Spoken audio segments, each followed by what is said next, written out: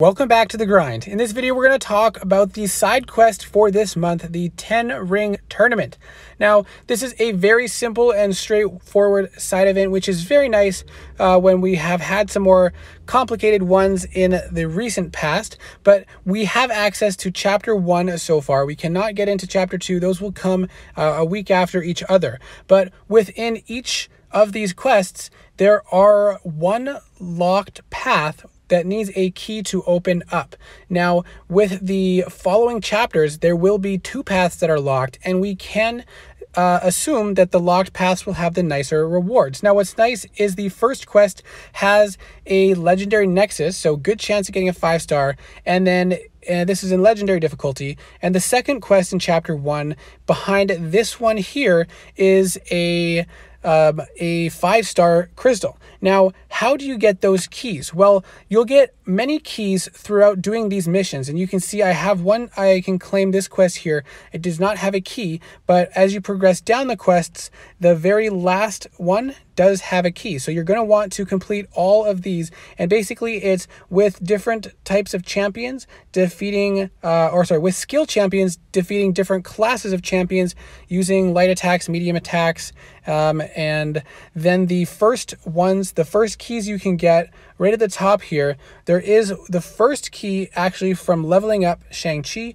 so that's pretty easy to get. At the very end, there is another key in this one here after you do enough fights with Shang-Chi in arenas or duels, and then in the side event quest. And then the key that you need for this quest is the bronze, I think it's called the bronze key. You get that one from the arena. So if you put a little bit of leveling up into the free 3-star Shang-Chi that you got, then you can unlock the gated path in the first quest of chapter 1. And to get the key for the gated path of the second quest, all you have to do is put 7,500 points into this arena with your 2 or 3-star champions, and you'll get that brown tournament key. So it is very easy to get all of those. So you can actually access all the paths very easily for this side event quest. Now, once you go throughout this, you don't have to do every single path every single day, but you are limited in how much you can do before they unlock. So again, like I said, the next chapters will unlock after a week's time. And so you might as well do what you can to get as many of the keys as you can earlier on, so you're not fighting for them later once you're trying to grind through all the quests. And so most of these, if you are just doing arena, you'll probably knock out most of these, and you'll probably get a lot of them done even just through your basic questing, especially going through the new event quests. But the main thing is you might want to load your roster with more skill champions than you otherwise might, because all of these ones here are based on skill champions.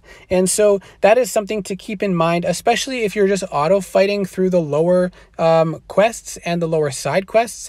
Then you can get out a bunch of those quests done most likely just from doing that. So I just finished the exploration of both the first quests in chapter 1, and you do get some sig stones. There are 5-star sig stones, which are great for the vast majority of players, but the top tier don't like those quite as much as 6-star shards, obviously. But here is a 5-star hand-to-hand combat crystal that we will now get to go open.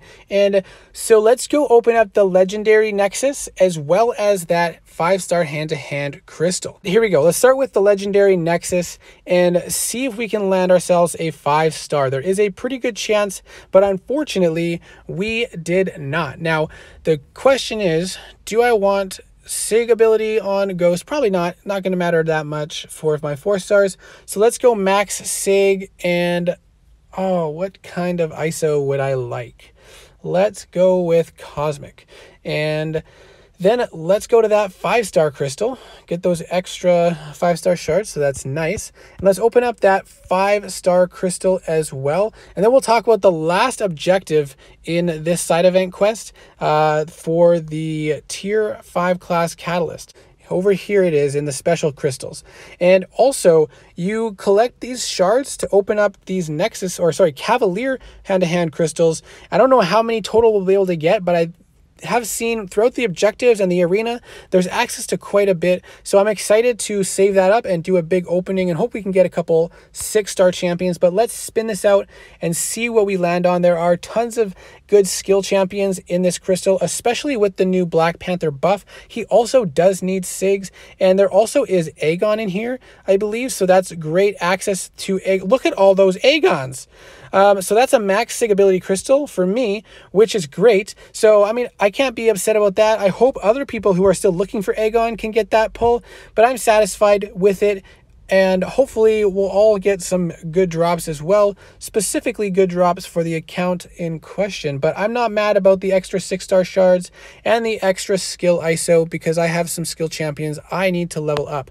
Now let's take a look at this final objective for the side event quest and break that down. So the last one is Cavalier Master. Defeat Shang-Chi 3 times in the final round of the 10-ring tournament in legendary difficulty using 4-star skill champions only. So I'm not sure if that means we can bring in other champions to that path and then just defeat Shang-Chi with the 4-star skill champion, or if we have to do the entire quest with 4-star skill champions.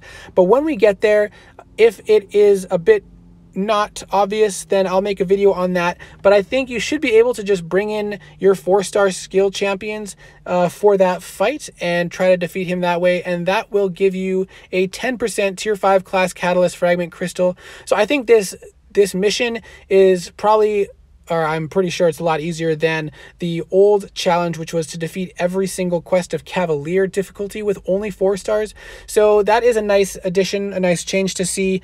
And so I hope that more people are able to get that objective done. So I'm happy to see this event quest or side quest being a little bit more simple and straightforward, but also having good rewards. Already the first day we got a 5-star champion, we got extra 6-star shards from that max SIG Aegon, and we also, unfortunately with our legendary Nexus, we got the 4-star champion, but hopefully other players will strike it big and get a solid 5-star champion that they need. Let me know what your thoughts are so far on this side event quest. Let me know if you hit a great pull, and I hope to see you in the next video.